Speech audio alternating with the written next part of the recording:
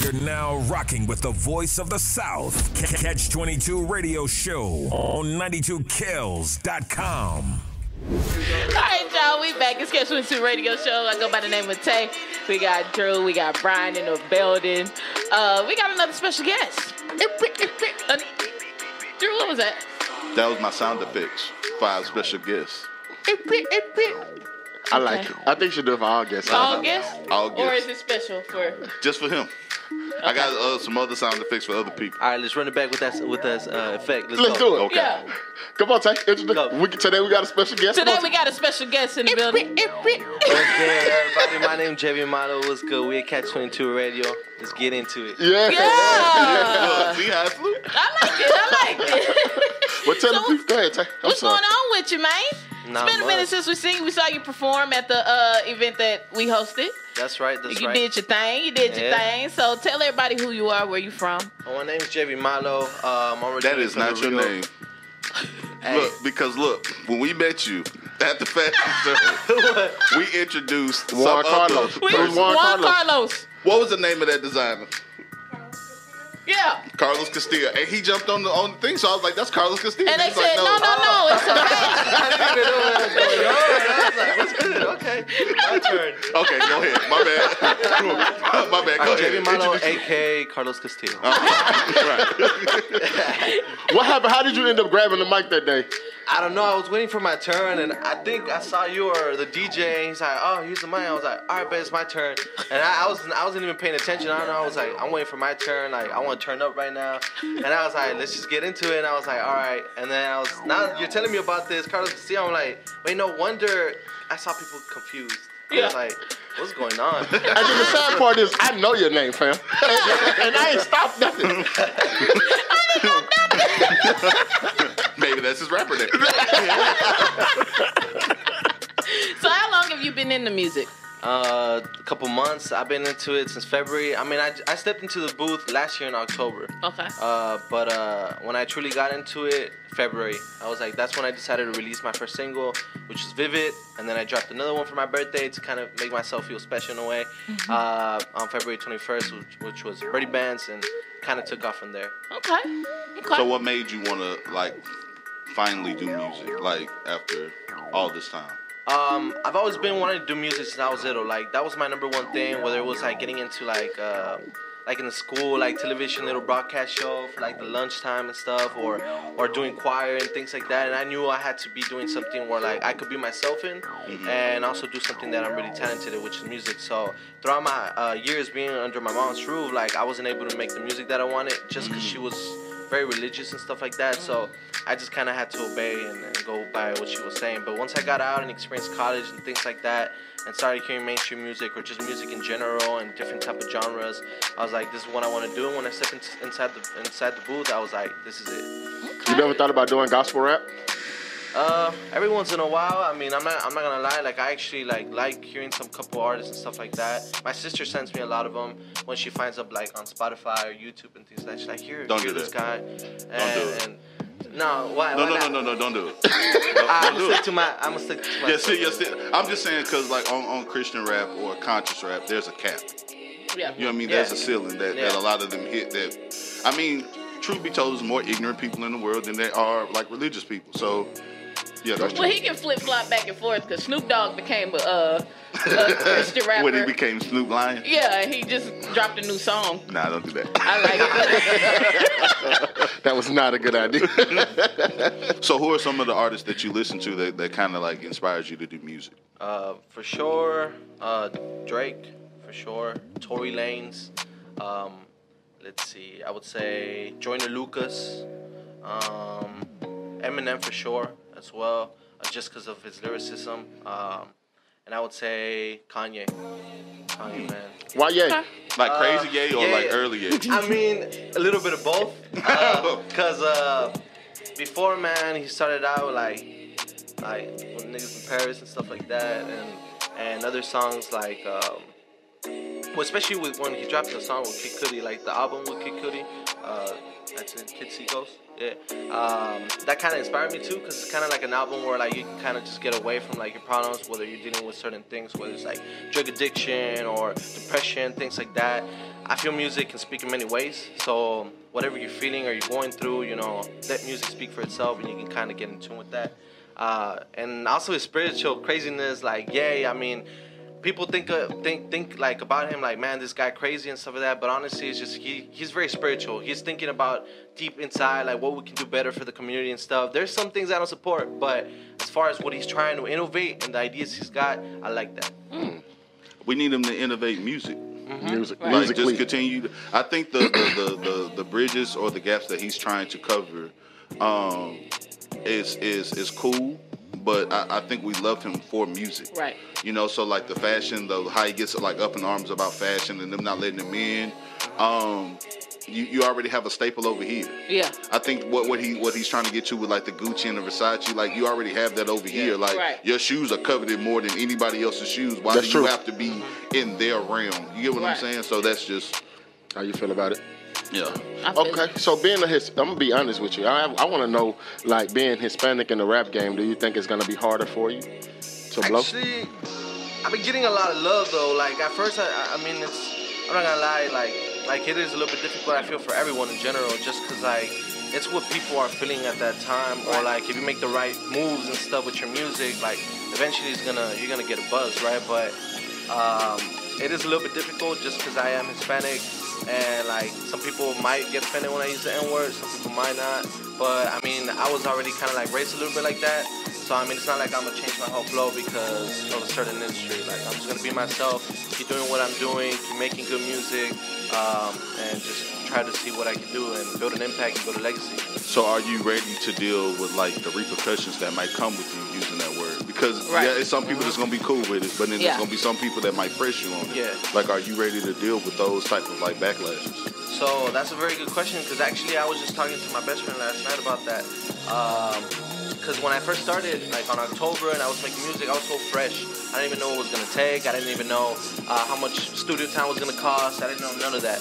And then I started getting more smarter. Like I don't want to work as hard. I want to work smarter. Right. So you know, with the industry being so big and 360 deals and joint venture deals and things like that, you know, I want to open up a lot of opportunities, but at the same time, being a good leverage, being a good advantage. So by the time my time comes, you know, I'm able to be very open-minded and aware about things and who people I can trust and people who I can talk to and see who can give me good advice, right? But I feel like at this stage, I'm ready for what is going on the next level. Now, I don't think anybody's ready for this type of like fast-paced, but I mean, I just go with the flow of things. So. Okay. So when we listen to your music, what can we hear from? I got different type of vibes, but I like the whole get me in the club type of scene. I like making music like that, but also I do got some music that you can relate and kind of get to know a little bit more about me. But that's gonna be on my EP. Okay. I'm still deciding on the name of it because I do want it to mean a lot to me, so I don't want to just give it a random name. What's the name of it? Right now I don't have a name for the EP. Carlos but Castillo. I mean, honestly, I was thinking Troublemaker. No, That's just Drew. the choice because I was. What you said? You said Carlos Castillo. Carlos Castillo. The story of a designer. Yeah. Carlos, the story of a designer. Boom. Okay, so you say you don't have a name for it. You know when you want to drop it though? I'm thinking like end of September, beginning of October, for sure. Just because I already got 3 singles out, and I'm probably gonna release a single soon, just so I can introduce the EP. But right now, I'm just kind of concentrating myself, getting to learn more about myself. Because when I came to Houston, like it's a whole different vibe, different energy. Where I'm from is just a bunch of Hispanics and stuff like that, and like it's all Spanish Latin trap at the clubs and things like that. And Where you from? I'm from the Rio Grande Valley. I'm from McAllen. Shout out 956. But yeah, what's good, G? Y'all just said something in a whole forgot other. that he got a Hispanic brother. Oh yeah, he Hispanic too. Yeah, but over there it's like a lot of Hispanic and stuff, and it's cool and all, but I mean, I feel like I'm more of a metropolitan boy, like I need to be in the city, and I come over here and you see Porsche, you see Bentleys, you see Lamborghinis, Ferraris. Over there, like everybody's just showing out with a Camaro, like bro, that ain't nothing. But like I get inspired over here, you know, like I'm seeing all these cars. I'm seeing that the city got money and a lot of opportunities to provide for artists, or in general, you want to be an entrepreneur or whatever you want to be. I think Houston's a good place. It's just about meeting the right people, making the right moves. That's true. Right. So we're gonna listen to some of those songs. Thrax, you got it queued up? No, he don't. I don't think he had it clean. Oh, he had it clean. You got nothing clean. Oh, I thought Thrax was gonna do it. Oh, live? Yeah, I don't think Thrax can't do it live. Oh, so okay. he got to bring it back to us. Maybe we could put it on next week. Definitely. So what we'll do, we're going to a mix of DJ and Thrax. When we come back, we're gonna have Mo with Malo. Carlos Castillo. It's Catch 22 Radio Show. Yeah, Drew. Okay. Whose song is this? Yeah. I don't know, but I like to be. Oh, yeah. Hey, Drew's killing that. I like your version better, fam. Yep, thank you. I Lil Wayne'd it. Before we go into anything, Ray, I want to hear myself. Yeah, I ain't heard myself all day long. Let me see. No, we still can't hear Ladybug sucks at this job, y'all. I just want y'all to know that. Ladybug is the worst at this job. Yeah, back there looking like an educated mechanic. That's why. It's not your starter. It's your alternator. I ran the clothesline from the front to the back. You ran quick right turn, you hang it up. Your turbo gaskets were leaking. I ain't got no turbo. Well, you do now, man. That thing wicked, boy. All right, Jay. We were talking a little bit on break about the music scene in Houston. What were you saying? Like, you feel like it's a big city, but it's actually a small music scene? Yeah, because, y'all know, especially if you guys were born here, like, Houston is, like, the third or fourth largest city in the U.S. But it's like, when I entered this game, like, music, like, I was like, damn, it's bigger than me, and it is bigger than me, but, like, the community here when it comes to music, like, it's so small. Like, everybody knows everybody here, whether it's a producer to an artist to an A&R to somebody that can either help you, like, in the long run. Like, it's about, like, who you know, not what you know. But yeah, I was like, I thought it was so big here and stuff like that, but it's, like, as big as it is a small circle, you know? That's true. So do you listen to, like, Pitbull and stuff like that? Yeah, I used to. I used to. But, like, I didn't know how big Pitbull was. No, Pitbull is huge. I didn't know that. Like, after, he made, like, the Lil Jon songs, I was like, he just fell off. And then I realized, like, he's still touring, like, worldwide. I was like, I didn't even know he was that big. I like Pitbull. That's why I be saying sometimes, like, the rap scene ain't where it is, because Flo Rida did the same thing. Right. So Flo Rida came out with Birthday Cake at first. That was his first single. It was hard, gangster. Probably one of the best songs. All of a sudden, the Apple Bottom Jeans, that song came out. I was like, bro, who is this? And what is this? And why is he doing this? But now he's doing nothing but international music. So really the money is there. Yeah, international. Yeah. So have you thought about doing international music? Definitely. And that's good that you brought it up, because, like, I can speak Spanish too, right? And, like, Right, I was bro, like, you know what? This is what I'm going to do. Like, I need to start, like, having more options to play around with, different, like, beats and stuff like that. And then, I don't know right now. There's some artists that are popping. I definitely want to work with Jay Cortez. He was like not like a ghostwriter, but he wrote some songs for, like, I Like It Like That, which is with Cardi B and Bad Bunny and a couple other songs. But he got into the scene with his album named Famous. And after that, like, I just knew, like, this kid got talent. And he's like, he has 400,000 followers on Instagram. He's going internationally, going to tours and things like that. And I was like, you know what? Like, there's a big population when it comes to Latin America, and I can get in that. Right. Because you don't have to have a lot of talent. Oscar De La Hoya went platinum. He had a whole single. You talking about Oscar De La Hoya? I'm talking about what's her name from Love and Hip Hop? Stevie girlfriend. Oh, Jocelyn. Jocelyn Hernandez, trash.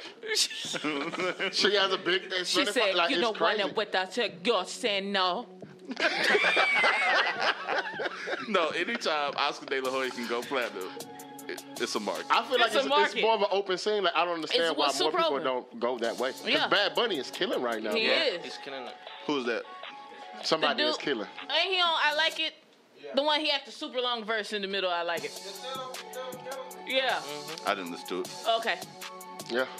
But, so, are you thinking that you're going to go? Because really, to be honest, I think that would be an easier scene to get into, and actually, it'll be a lot easier to get other artists to jump on something like that because it's different. Yeah, it's different. Artists that speak in Spanish. And it's hot right now, it's honestly. Hot, for sure. It is. No, It is I hot. go to It's the 103 bars and outside. stuff like that, and it's always like, they always turn it up. They always mix it around. They put trap, or they put like Latin trap, and they put some like other Mexican vibes and stuff like that, or Hispanic vibes, and I like that. Like, I think I'm gonna go that route. Right now, I'm just focusing on making like English music, trap music, or not even trap music. Like, I wanna do R&B music, pop, hip hop.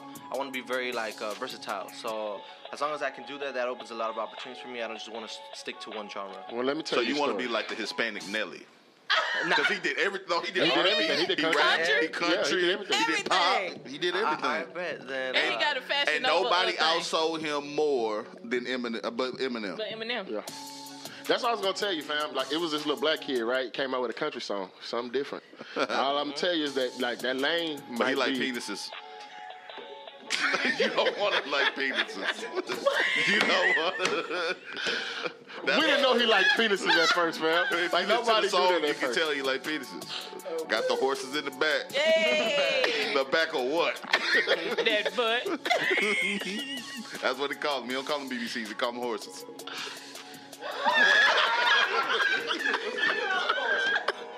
I'm just saying.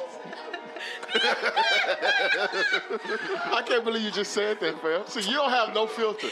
But look, that didn't make y'all think about that after No. that. No, it just came. I thought it was worthy. I'm just saying, don't go that route just because you want to sell a record. Don't just say like you like penises. That's all I'm saying. You think that that's really what it was about? I think he was already gay. No, he was already he gay. was already. He was. Because he was He like was a a bar. newsstand. Yeah. He He made was the a Barbie. Panini song. Hey, Panini. I'm not throwing shit or anything. I just don't hear them. Not because it's gay or anything. I feel like he was a one-hit wonder because it's such a big song now. Mm-hmm. And I don't know, man. I don't know if it's an industry plan or something. But No, he got another hit. Thrax be playing it all the time. Thrax play it all the time. The one, oh, yeah, show. I mean, so this month, I don't think he'll never have another song as big as As that. Motown Road, okay, right. yeah. That's like, Trinidad James trying to make all gold again. It's never going to be Can't. like another song as big as that one. Let me ask you a question. So you saying you rather not have that big single like that? Like, that single has made him so much money. Yeah. It has made him a lot of Broken money. records. And then the longevity. So you say I would rather take the longevity over doing it than to have that one big single? I mean, there's two Yes. sides of it though, because with the longevity, you get to really know yourself and you get to put out and kind of like trial and error. But with that big song, like, everybody's just gonna know you for that type of stuff, so you can't play around anymore with different type of genres. And I think maybe he can because people didn't take him seriously, like as a black male in the country. They took him out of like the billboards for country billboards and just left him off in the hip hop, top 100. But once Billy Cyrus like popped into the song, like, oh, now it's country billboard and stuff like that. So for me personally, I don't feel like even if I have a big song, I don't want them to just know me for that big song because I want to be as consistent as possible. I want to keep putting out music, more content, keep doing things with different artists, and seeing where it takes me. Even if it takes me a little bit of time, at least I know I worked my ass off for that. So if I told you right now, today, What Jay-Z talked about the white hot space. Like, he said, like, some artists get comfortable with that white hot space and you on fire. But he said, like, that's only for a short Temporary. term. You know what I mean? And he's like, a lot of them end up broke. So, like, you can have a big song and it makes you millions of dollars. Because Old Gold made Trinidad millions of dollars. for sure. But, like, would you go to a Trinidad James show right now? No. No, because you only gonna listen to that one I song. would. You only gonna hear that one It song. might be hot though. He gonna play that one song on repeat all the time. It's gonna be Hey, that's rocking out. fine. He gonna all go Pop for the 20 ball minutes. out, sweat. Woo! See, look, that's what's gonna happen the whole time. I You're just love gonna be it. woo, woo, woo. It's He gonna sound like can Ric do Flair. 70 different versions. I'm So going then- with that perm. About that. So, because this bring back to what you said, Drew. So if I give you $15 million right now and tell you can't rap another day in your life, would you take that $15 million? Man, that's a good question, man. Because that's kind of contradicting what y'all saying. Hey, what's No, the you catch wouldn't do though? music. What's the catch though? It ain't no I just catch. can't- I I'm can't giving rap. you $15 million. You gotta leave music alone. All Nah. music, not just rapping. Nah, All music. I wouldn't take it because music for me is like a very big part of my life. And I think I can make a lot more than $15 million. I'm pretty confident. Not because I'm cocky or anything like that. I'm just pretty confident because if I put my mind to it, like, I know I can get it accomplished. I'm taking it, run with it. That's what I'm saying. You give me 15 minutes, they can leave this mic alone. But I respect. I won't even listen to radio. Like, I respect his hustle because I read that he was like negative $5.27 on his Wells Fargo account, and like he was just putting out memes and stuff like that. Right now, that's what's hitting. Social media, you know, everything, technology is so open now. You can become rich by just literally laying down in your bed or like sitting down wherever, and make money off of your phone, bro. Like that's how it is. Before you had to go and send out mixtapes, like, hey, here's this, here's that, or make off of actual unit sales at the store and stuff. And now it's so easy, but with this industry being more of like people just pay $9.99 on Apple Music and stuff, like the streams like are less value now, and you got to be making more money off of shows and things like that. Like it's like a one-on-one type of basis, but I feel like it's a catch-22. But now, like, I think if I just keep doing the right things and memes, or not even memes, but I just gotta find my own style. You know what I mean? I mean, I feel people right now, especially back home, like they're showing me a lot of love and support. Houston, I have actually a lot more streams here in Houston because I've been doing more shows here. I've been getting myself out more. I've been talking with DJs, making connections and things like that. So, I mean, if I can already start establishing a good little fan base or streams here and stuff like that, I'm gonna try to take it out somewhere else, you know? Facts. So what's next for you? Short-term goals, EP, right? But long-term, work with more artists, start getting some features in. Maybe get myself out at bigger venues, maybe at Clay, maybe at Aura or wherever they do shows here in Houston. But definitely I want to get myself out of Texas, just because I want to expand as quick as possible, but also keep it in a good way that I can manage what I'm doing. For sure. You should make a Spanish trap gospel album. That sounds lit, fam. That sounds amazing. I would say it again. Let's put that Castillo. again, fam. I think you got some. Brian said I think you got some. Hey, you should call it. How you say Last Supper in Spanish? What? Last Supper in Spanish. La última cena. See, that's what you should call it.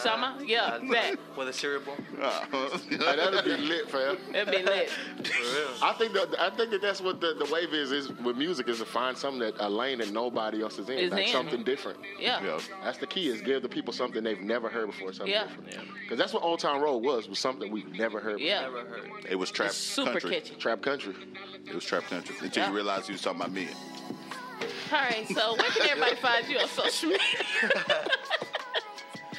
Y'all can go follow me on social media, on IG, Twitter, or all social platforms by Jayvii Malo. It's JayVii Malo, Malo. Show some love, I'll follow back. You know, one follow goes a long way. So if y'all love my music or y'all like the content out on YouTube and with my music video, I mean, if you haven't seen it, I mean, you're in for a surprise because I did something pretty outside the box. You did, bro. Y'all can follow me on Instagram, on Twitter, everything, and I'll be active. And you know, if you show some love, comment, and just hear my music and share it, man, because that's what I want to do. I want to do music for the rest of my life. For sure. All right, thank you so much for kicking it with us and stopping by. We're about to go ahead and get into a mix with DJ Anthrax, and when we come back, it's going to be Mo with Catch 22 Radio Show. Yeah. You're now rocking with the voice of the South. Catch 22 Radio Show on 92kills.com. Weezy out of here. Weezy out of here. Piece of bankroll, showing how to do it. Baby going crazy. Hey, what's good? It's your boy Jayvii Malo. I just did a dope interview with Catch 22 Radio. Look forward to my project, my new EP, Troublemaker. So you know what it is. Keep posted. Show much love.